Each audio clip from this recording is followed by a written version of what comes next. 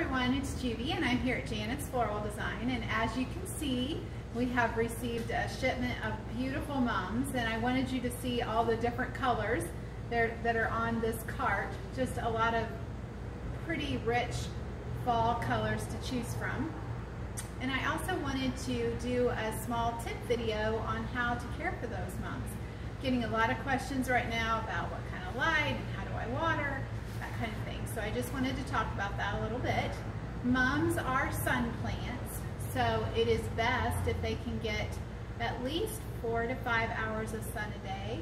6 is probably better. They'll do okay in the shade, but they won't open well. The plant itself will be okay, but you won't get the rich color.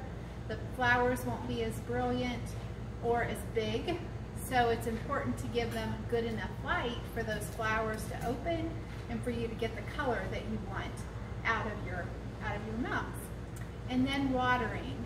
Mums tend to drink a lot, so you want to make sure that you're checking that watering daily, especially when it's nice and sunny, like the weather we're having right now. It's not super hot, but it's sunny and windy, so that can tend to dry those mums out. So you want to, I'm going to show you just by picking this up here. Olivia's going to come a little bit closer, and you can spray right here, but if you spray right here, you're going to ruin all those flowers. So if you can, just tuck the tip of your hose in there and give it water till it comes out the bottom. If you try to go in at the side, which you can do, but that can tend to lead towards breakage. So you just have to be careful when watering, and then water it till it comes out the bottom.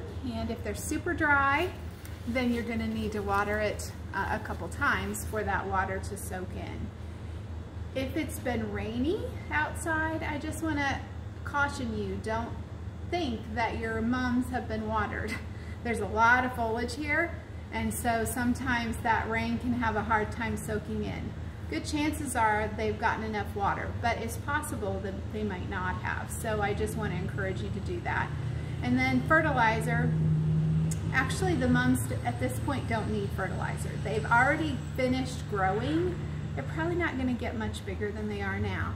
All they're going to do is finish out the blooming time, and there's lots of buds you can see, so it'll be able to enjoy these for a few weeks yet. So just wanted to share those tips with you. The next time I do a video about mums, I'll talk about the hardiness, and I'll show you the perennial mums, which actually are hardy in our area. So we'll talk about that next time. All right, thank you. Bye.